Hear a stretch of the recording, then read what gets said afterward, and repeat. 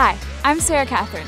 A day at Gordon can be hard to describe because there's so many things to see and do and learn. That's why I want to take you on an insider tour to see the hidden gems and possibilities we have on our campus. The community here at Gordon is one of the best things. It's a supportive, thriving, enriching environment. And we have a lot of fun. Get more rocks. Let's go. Get your cards up. Obviously, a huge part of what goes on at Gordon on any given day is academics. And one of Gordon's strengths is its science department, located in the beautiful Ken Olsen Science Center. Hi, Professor Alday. Hi, Sarah Catherine. Do you mind holding these just Sure for a thing. moment? What you have is a human brain here. What? It's a sagittal section, which means we split it in half in order to see some of the more medial areas of the brain structures that are present. Okay. So just down the hall over here is Gordon's greenhouse. Believe it or not, at night, this room is glowing pink, and you can see it from miles away. So the pink light is actually necessary to grow our plants. And all the plants actually pretty much absorb the blue light and red light. And that's the wavelengths they absorb the most. That's also the two wavelengths that drive the photosynthesis. So they can convert water, carbon dioxide into sugars, and they grow.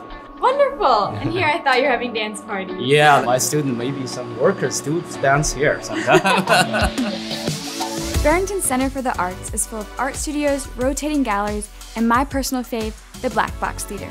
I love coming down on a Friday night and feeling like I'm in the show. Okay, so here's what's happening.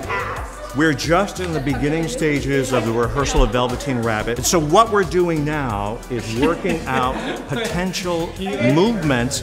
7 of these people are narrators that are telling the story, but they also become characters, all kinds of different characters in the show. So there you go. Yeah? That's awesome. All right, good.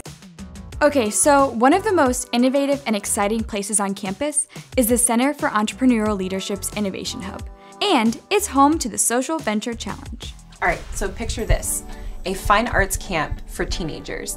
And we're gonna do this specifically for teenagers who struggle with mental health issues like depression and anxiety, and partner with other existing youth programs to make that happen.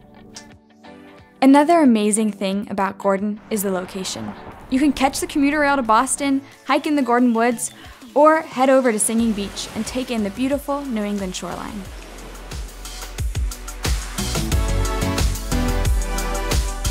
Gordon Athletics is where it's at, and this has been a record-breaking season for Scots basketball.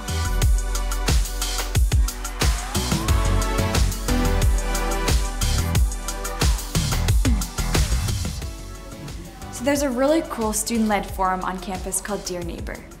Their mission is to lay the groundwork for a more diverse community on campus. Hi, so I'm gonna start talking about my experience. So I was born in Japan. At the end of the day, from athletics to academics to residence life, faith frames everything.